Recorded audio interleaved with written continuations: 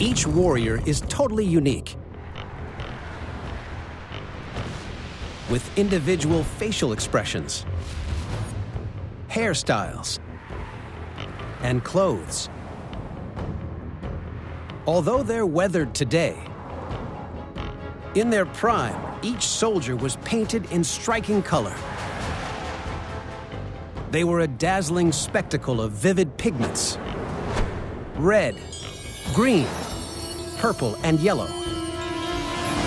The Emperor's supernatural army stood shining in all its glory.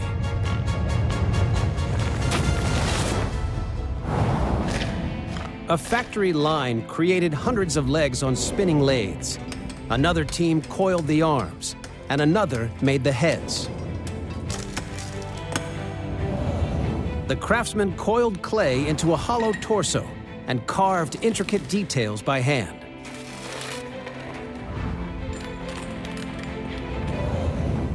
Then, workers baked the body parts in a kiln at nearly 2,000 degrees Fahrenheit, standing the heavy torsos upside down so they didn't topple over.